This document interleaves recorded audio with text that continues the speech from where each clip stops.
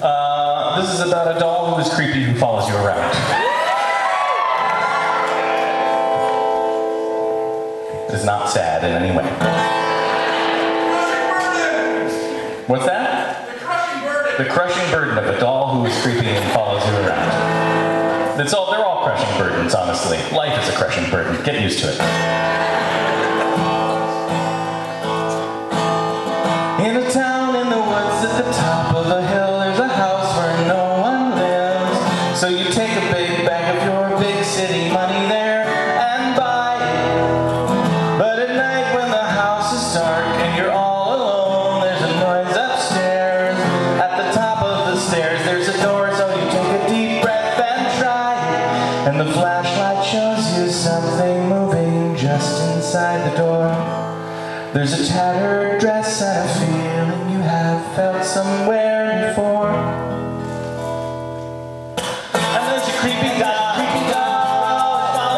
follows you, it's got a ruined eye, it's always open. And there's a creepy doll, it follows you, it's got a pretty mouth, swallow you whole. So you scream and you head downstairs and you tell yourself it was just a dream. In the morning you head into town because you want to go antiquing. At the store there's a strange old man with a wandering eye and a withered hand. As he hands you the old wooden box, you can hear his old bones creaking. And you know what you will find inside the moment that you see that someone's carved your name into the tarnished silver key. And there's a creepy doll, it follows you, it's got a ruined eye, it's always open. And there's a creepy doll, it follows you, it's got a pretty mouth, swallow you whole. When you come home late, the doll is waiting up for you. When you fix a snack, the doll says it would like one too.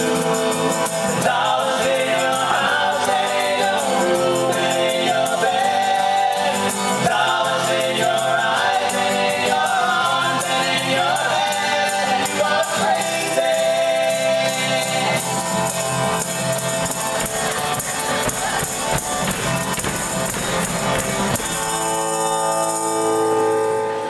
Now it's late and you head downstairs because you just can't sleep, so you make some tea. And the doll disapprovingly asks if you really need that much honey.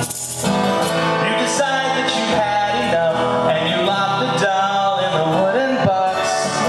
Put the box in the fireplace next to your bag of big city money. As the smoke fills up your tiny room, there's nothing you can do.